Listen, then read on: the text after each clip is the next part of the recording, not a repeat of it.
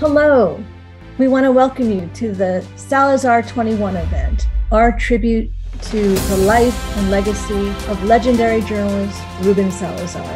I'm Lori Ochoa, the current president of Latino Journalists of California, CCNMA, the oldest Latino journalism organization in the country.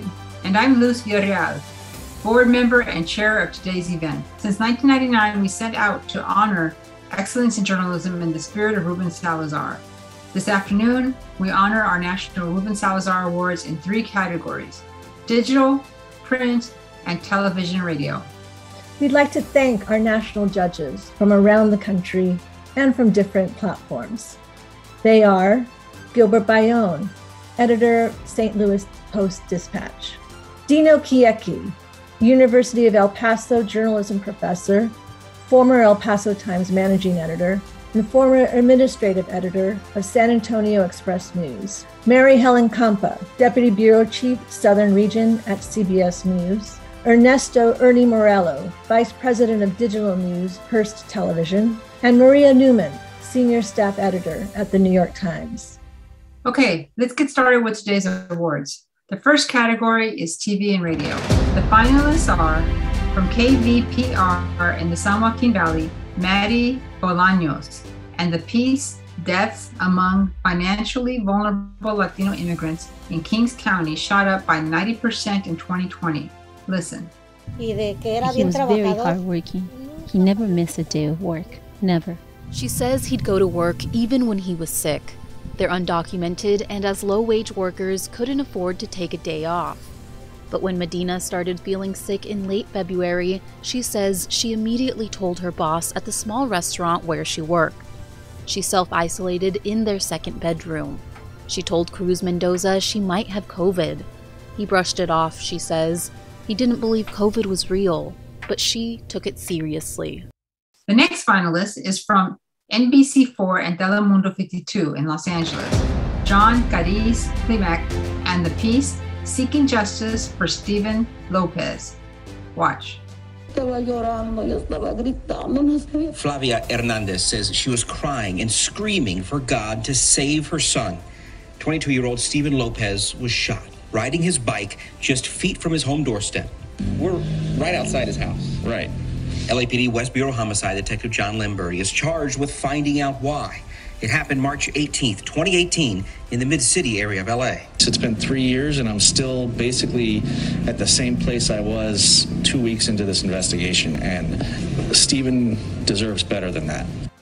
And the third finalist comes from Telemundo 52 Los Angeles, Enrique Chiabra, Lynette Arauz, Jorge Lopez, Gustavo Barrios, and Marcela Navarrete for the piece Luchan por Existir. Watch. Son marcas que no la dejan despertar de la pesadilla. Fueron 16 puñaladas que me dieron. Me veo en el espejo y veo las cicatrices. Se me salen las lágrimas. El miedo todavía la persigue y ha borrado la sonrisa que una vez adornaba su rostro. No duermo. Cierro los ojos y se me viene a la mente todo. Esa fatídica noche, la muerte rondaba y se escondía bajo la sombra de la luna. En mi angustia solo le decía a Dios, perdóname por todo lo que yo he hecho, pero no me quiero morirles. And the winner is Luchan por Existir, Telemundo 52. And here is Enrique. Wow, thank you so much. We are really happy. Congratulations to the finalists. And thank you so much to my coworkers, Lynette, Jorge Lopez, Marcela Navarrete, Gustavo Barrios. All of you put so much effort into this piece. So I'm just really, really happy. And this is a team effort, as I always say. Also, thank you so much to the Trans-Latina Coalition and Bienestar. These are 2 LA-based organizations here in Los Angeles that are, they provide so many resources to our LGBTQ plus community. So thanks to them for trusting Telemundo and us on doing this series, a special series that we did last year. So thank you so much. We're really, really happy. In the print category, the finalists are from La Prensa San Diego, Arturo Castañeras for the piece Will MTS Death Bring About Real Change? The op-ed piece was about the death of 24-year-old Angel Zapata Hernandez, When 2 transit security guards attempted to detain him, the case had been virtually unnoticed because the police report was immediately sealed, and the death was described as the arrest of a man acting erratically who suffered a medical emergency while being arrested. The county ended up paying out a $5.5 million settlement with the Hernandez family. Arturo Castañeras looked at the message sent to the public. An innocent person was killed for no reason except that he fell under the control of law enforcement officials and paid with his life, and the public was kept in the dark.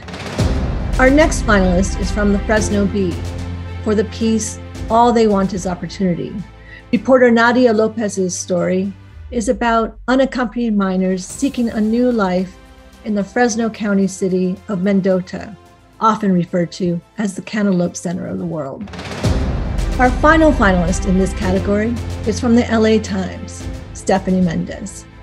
For the piece, A Latina Void in Podcasting, the women of Locatora Radio are all over that. It profiles the creators of Locatora Radio and their high-energy, sex-positive, racially aware podcast. And the winner is Arturo Castañeras from La Prensa San Diego. Thank you so much. We're honored to have been nominated. Congratulations to the other nominees. Those are great pieces. Thank you to the association. Thank you to the national judges. We follow a lot of stories that a lot of the media here in San Diego ignore. And the Latino community is very important. On Wednesday, we just celebrated our 45th anniversary of the newspaper, La Prensa San Diego. And I'm only the 3rd publisher in this long history. And it's an important thing to do. We get a lot of criticism because we speak truth to power. And we think that's a very important thing that we as journalists have to do, especially in underserved communities. So thank you for your work. We're honored to have been nominated. Thank you so much for the award. In the digital category, the finalists are from The Voice of OC, Reina Gonzalez and Roberto Santana Jr. for the piece, I Hope They Put Themselves in Our Shoes, profiling an Orange County Latina living through the pandemic. It was part of a nationwide series of unemployment gathered by the New York Times to document the lives of Americans without work during the coronavirus. Next, Patricia Nazario for the digital piece, Backstreet to the American Dream, a digital documentary that looks at the food truck craze and the impact of longtime lonchero trucks. Watch. We didn't see the whole food truck revolution coming, or all these trucks jumping on the bandwagon. Hola, chica! Now there are 2 factions of this industry. You guys have won the great food truck race! The conundrum is these 2 different types of trucks don't operate in the same way. Estamos en un problema muy crucial de las cosas que se están avecinando. Are you making bacon? Can you close your vents? The trucks that's already been out there that's run by mostly Mexicans or Latinos, I wonder how this gourmet thing has been affecting their business. And the 3rd finalist from LA Taco and Capital and Maine, Jeanette Villafana and Jack Ross for the piece, Fines and Confiscation, explaining LA's arbitrary food cart law the county uses to criminalize street vendors. A deep dive into the pitfalls of the city of Los Angeles and the county's regulations of street vendors. The piece takes us through the often brutal actions taken by law enforcement, assisting code enforcement, and the vendor's future often left in limbo. And the winner is Jeanette Villafana and Jack Ross, LA Taco, Capital in Maine.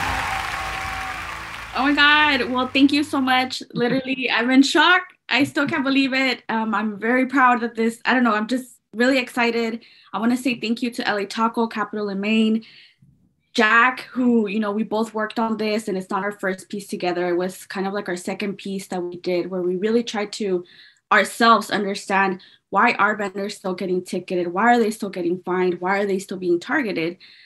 So I'm just, I can't, I have no words. But just thank you, CCNMA, for, again, recognizing these types of stories. And like I said last time, to los vendedores ambulantes de Los Ángeles, gracias. Estas historias no son nada sin ustedes y sin sus voces. So muchas gracias. And just thank you. I have no words. Well, thank you so much. This is such an incredible honor.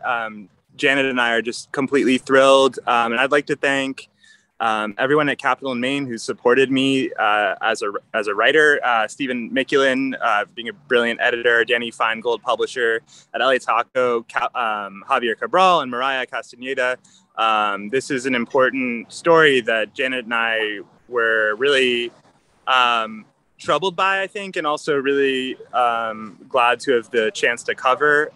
So I want to thank all the brave vendors who spoke with us, and in particular Matt Geller and some folks at Public Counsel, as well as Lyric Kelkar and Rudy Espinoza and Richard Gomez at Revolution Cards. So thank you so much.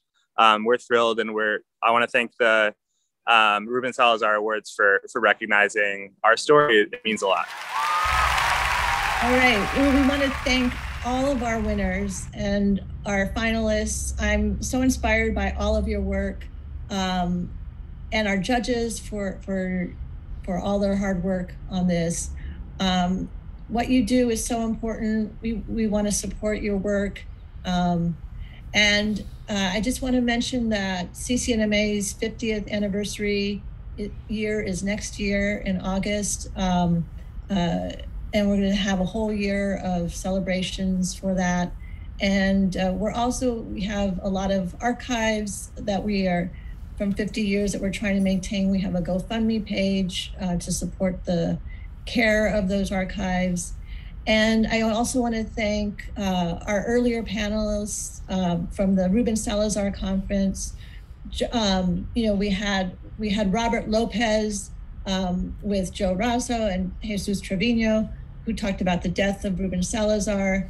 And then we had Luz Villarreal talking with director Philip Rodriguez about Man in the Middle. And one thing that struck me is that more than the death of Ruben Salazar was the courageous life of Ruben Salazar and the importance of the journalism he was doing, and that we should be celebrating, not just investigating his death, but it's celebrating his life and being inspired by the journalism, and that for the next generation, for all of us to keep going forward. And I want to thank all of you. So thanks to all of you. See you next time. Thank you. Thank you so much. Congratulations.